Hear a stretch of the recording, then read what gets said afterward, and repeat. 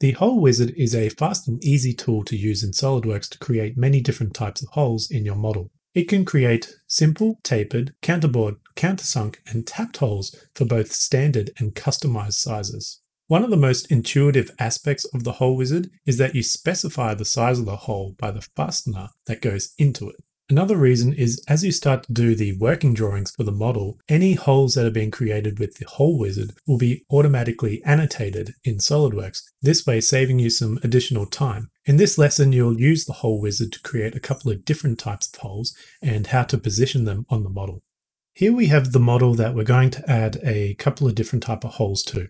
You can download this part file in the description of this video and then follow along with the lesson. Be aware this file was created in SOLIDWORKS 2019, so you will need SOLIDWORKS 2019 or newer to be able to open and use this file. A key point of the Hole Wizard feature is that it creates the majority of the sketch profiles for you. All you need to do is create the sketch profiles for placing the position of the holes. The Hole Wizard feature can be accessed by either going to the Insert menu and then going down to Features and Hole Wizard, or in the Features tab of the Command Manager, you can find the Hole Wizard feature there.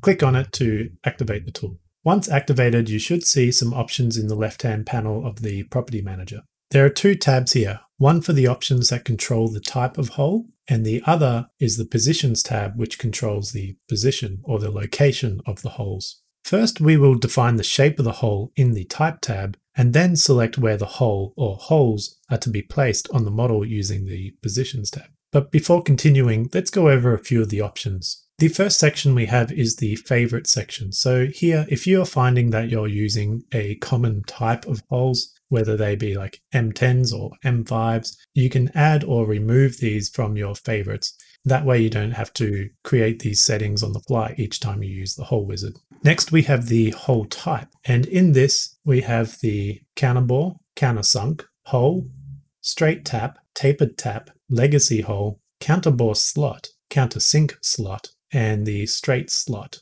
For this exercise, let's select the counterbore. Make sure the standard is set to ANSI metric, and then the type is going to be set to hex screw. For the hole specifications section, set it to M8 and the end condition to through all. Also make sure the fit is set to normal. If you click on the show custom sizing, it will give you some additional areas to put in values to further control the size and shape of the hole. But for this exercise, we don't need it, so just make sure that is unticked. There are also some tolerance position values that you can control as well. Be aware that some of these options will change depending on the type of hole you are working with. Leaving the rest of the settings to the default settings, let's move on to the Position tab and actually place our hole. You'll notice in the dialog that it's asking us to select a face so that we can place the location of the holes. If you were to be placing holes on multiple faces, you could use the 3D sketch option, but this will not be covered in this particular lesson as it's more of an advanced technique. If you did need to put holes on multiple faces of the part, you could get around that by just using the Hole Wizard feature on each of the faces. Also be aware that you can place holes on planes and non-planar faces. That means you could place a hole on a cylindrical face. In this exercise, we just need the hole on the top face. So we will click on that in the graphics window,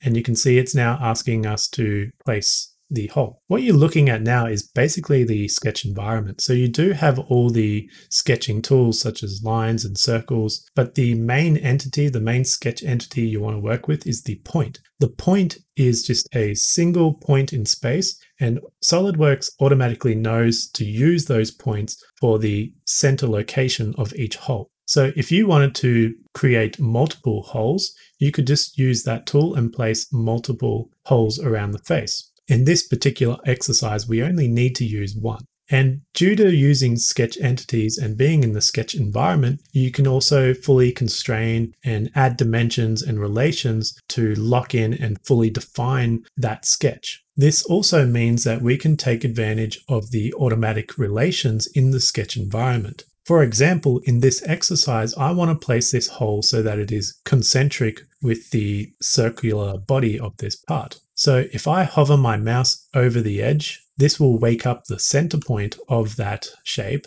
and then I can click on the center point, therefore creating a concentric relation between the hole and the body of the part. Just remember, you can place as many holes as you want on the face for this hole wizard. So with our hole placed in the correct location, you'll also notice that the sketch is fully defined in the status bar down here, and we can move on. So by clicking the green check mark, we'll accept the hole wizard feature, and we can push Ctrl+7 to go back to an isometric view.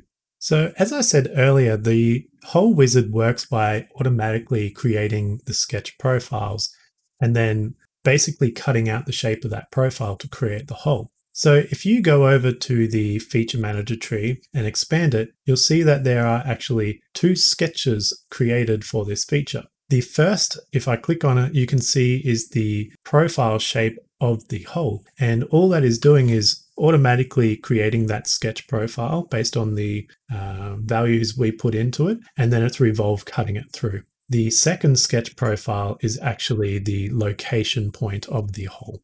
It's not recommended to edit these sketch profiles directly, so if you did need to make any changes to the hole feature, as with all other features, just click on the hole wizard feature and in the menu go to edit feature.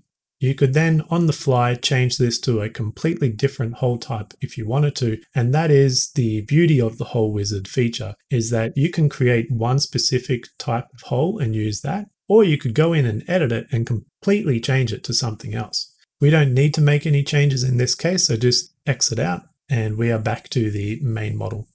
Let's do one more example before we finish. This time we will create two holes simultaneously by using the one feature. Again, launch the hole wizard feature, select the hole type as hole, standard will be ANSI metric, and the type will be set to drill sizes. Change the size to 7 millimeters. And you may have to scroll down a bit to get there. So 7.0, and make sure the end condition is set to through all. Move over to the positions tab and click on this side face here. Again, normally you would place your holes first and then use the dimension and relation tools to fully define those locations. But again, we can take advantage of the automatic relationship and hover our mouse over the shape of this body so that we can see the center point and then click on the center point. This way we are creating that automatic concentric relationship to that area.